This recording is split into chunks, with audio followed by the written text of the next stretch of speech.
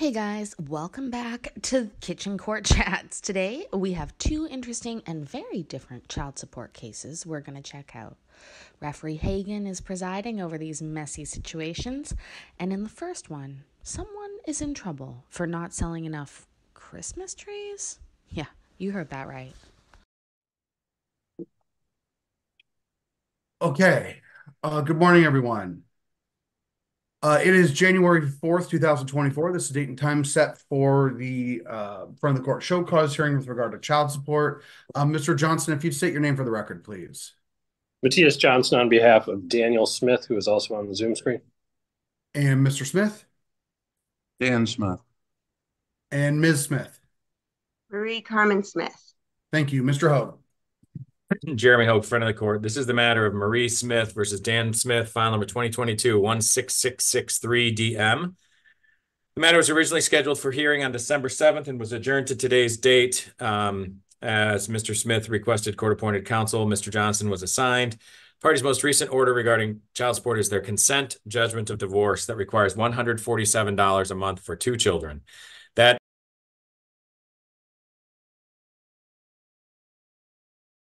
judgment of divorce has been in place since October 17th, 2022. There have been two payments made on the case, a $200 payment in October of 2023 and a $10 payment in July of 2023. There's an outstanding balance of $2,516.50. Of that $2,516.50, $2,436 is owed to the other party. I can pull the payment history up for the court's review. Thank you. Mr. Johnson, anything you'd like to say on behalf of your client?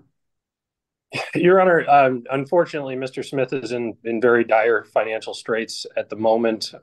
He was operating a Christmas tree operation that actually lost money over the holiday season for the first time that's ever happened to him. Additionally, he's about 2 years behind in property taxes.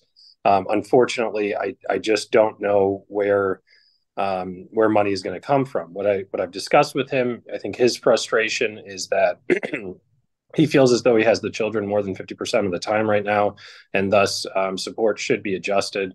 If the court is willing to look at that on their own, we would certainly be asking the court to do so. I've also explained to Mr. Smith that can also be done via filing a motion. His concern with that was the cost to file a motion. I have indicated to him that there are fee waivers for motions that can be procured, and it is something that can be done without hiring an attorney.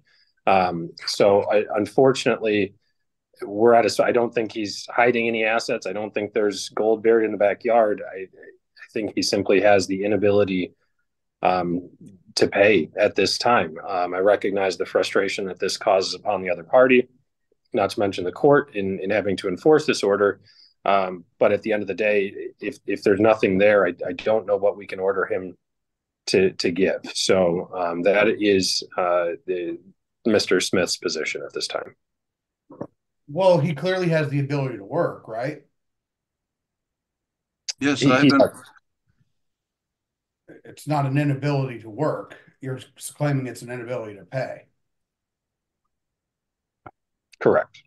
It's an inability or bad luck as it relates to generation of excess funds over the last year or so since this case came about.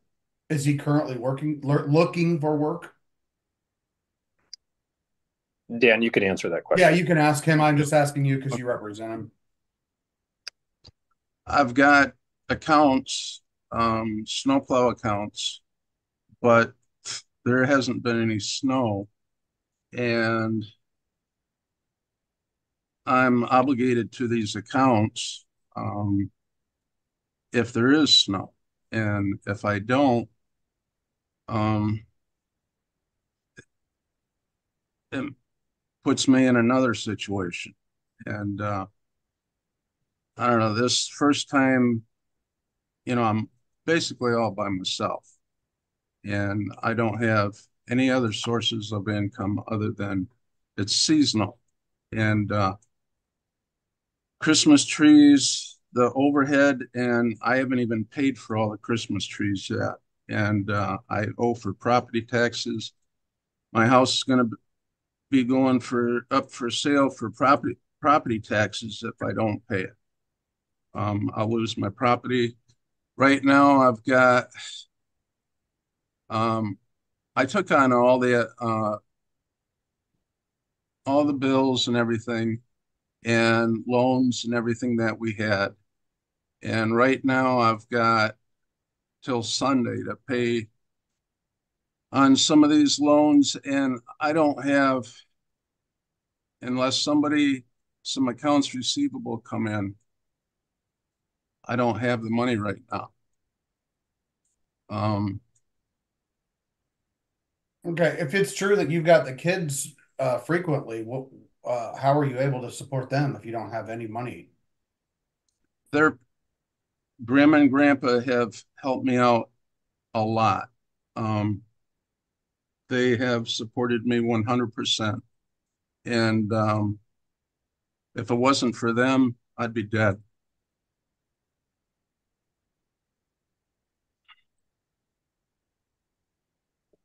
Other than the accounts receivable you have and waiting on snow, what's your plan to get through the winter? I mean, are you looking for other work?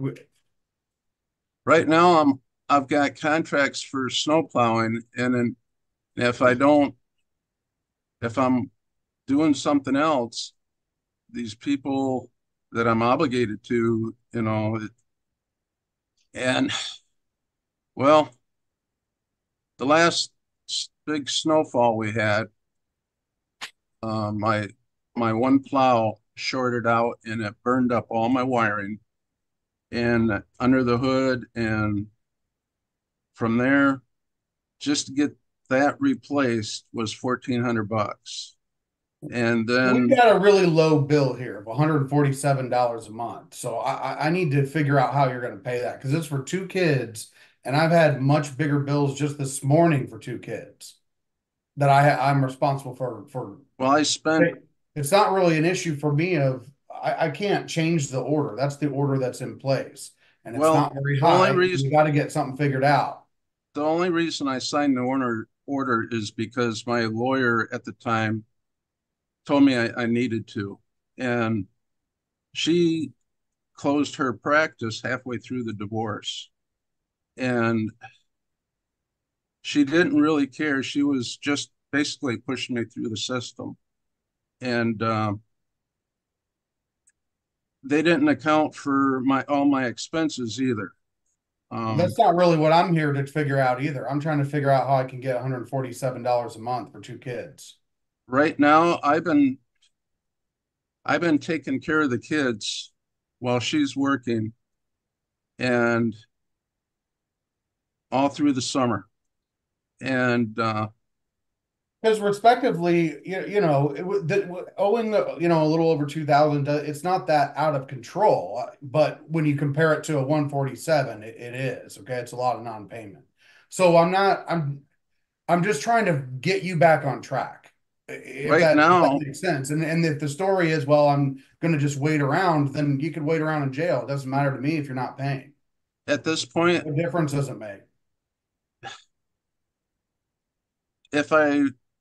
Right now, I'm about ready to lose everything. It's been suggested that I go through bankruptcy, or go to Section 8.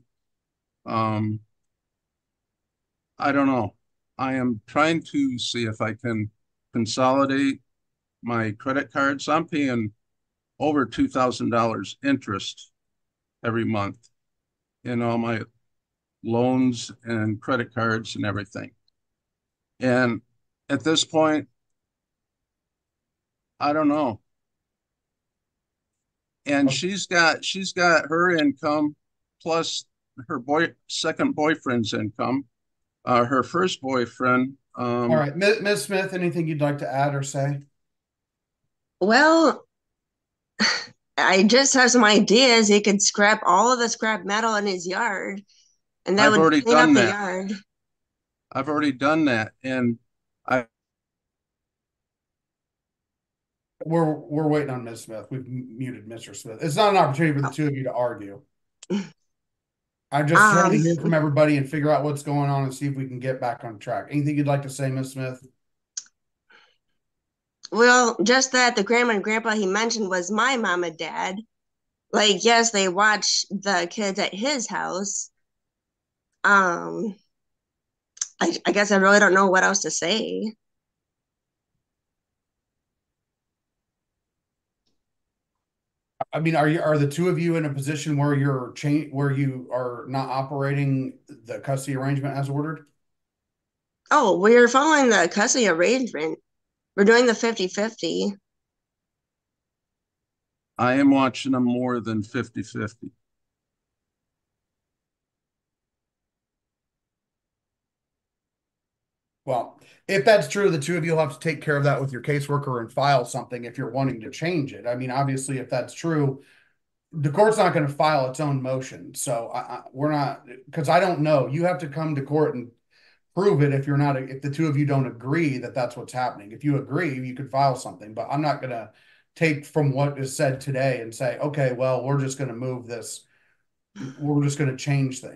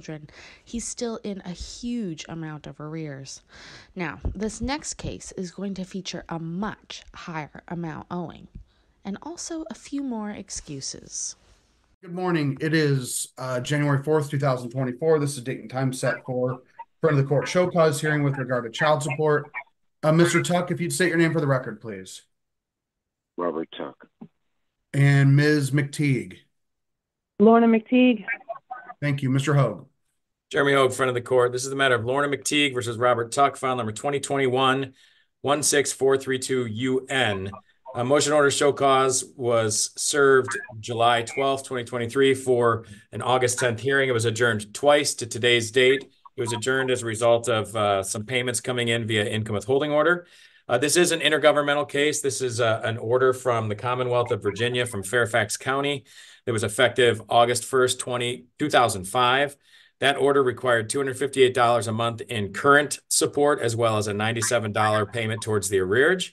I would indicate that Mr. Tuck's payment history is poor, though we did receive income withholding order payments from July of 2023 through October of 2023.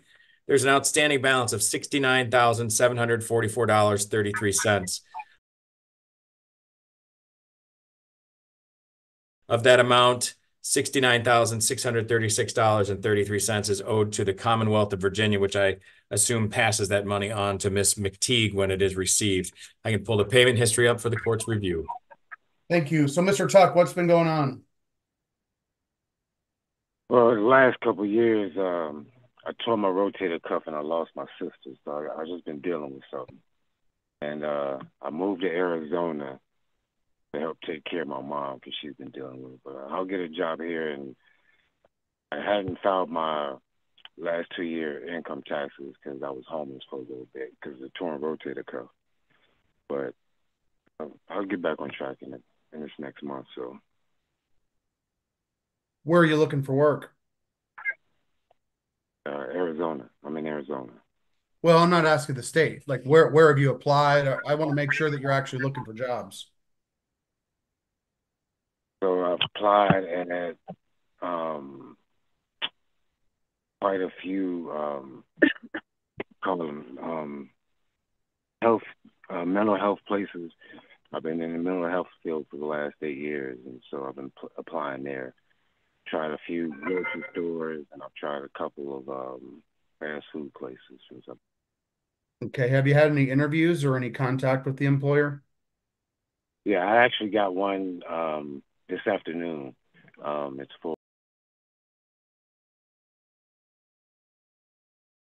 for J.P. Morgan, and in the mailroom there. Okay. That's good news. Okay. Mr. McTeague, anything you'd like to say? Ms. McTeague, anything you'd like to say? I'm sorry. No, nothing. All right. Well, I mean, I'd say obviously the biggest problem is the arrears. When did we receive the case, Mr. Hogue? It was in 2021. It looks like we started keeping books for the parties in October of 2021. And there, like I indicated, we did have some payments coming right away via income withholding order towards the arrearage balance, and then again a couple of other times for short periods via income withholding. So there have been more months with payments than not. It's just that the balance is high, and I think there have been quite a few months of no payment as well. Yeah, that's my concern. It's just, I guess, probably most unfortunate for the child or children, but unfortunate for us that we have the bulk of what to collect because we have had payments since we've had the case. So Mr. Tuck, anything you can pay in the next 14 days? I literally haven't had any work. So I was working at a hospital when my payments were starting to come in steadily. But like I said, I tore my rotator cuff and muscle. So that's been almost a year, and I'm 55 years old. So it's been kind of hard to get that worked in. Everybody wants me to be able to pick up over 50 pounds, and I can't do that yet. But I do have a couple of interviews lined up with a couple of temp services, and like I said, there's J.P. Morgan, which is in the mailroom, which they're not requiring me but to lift but 35 pounds, and I didn't even tell them I got a messed up shoulder. So, is that something you're going to be able to do? I mean, you don't want to set yourself up for failure. Brother, I got to get some kind of money coming in. I'm not. I'm here trying to help out my mom, but I still have other things I have to do too, like this child support. Okay. All right. So what I'll do is I'll journal it out 60 days and see where we're at. But I'm going to expect some money coming in. You have worked in the past, so that part's good. I can trust that you will again, but we got to get some steady money coming in. We're never going to collect $69,000. I don't know, but we got to have you pay steady payments so we don't have to keep having these hearings. Understood? Yeah. So the 69. So my arrears was high when I found out about it. It had been like 10 years before I even knew I had a child support case. So that's what that was. It's not like that. You know what I mean? So no, I understand. I'm just telling you. We for what I have to do to enforce this court order in our court, we just need to get you to pay steadily. Okay. Yeah, I'm gonna do that. I just got here. I've only been here a couple months, and the first month was just me trying to get my mother settled and everything. And all right. So hopefully in 60 days you'll have a job and we'll have another income withholding order in. Okay. Okay, sounds good to me. Make sure you contact your caseworker and tell us where you're working. So that's what helps. Okay. Do you know who your caseworker is? No, I do not. Mr. Tuck, your caseworker is Jessica Schimpf, SCHIMPF. But if you, 1 second.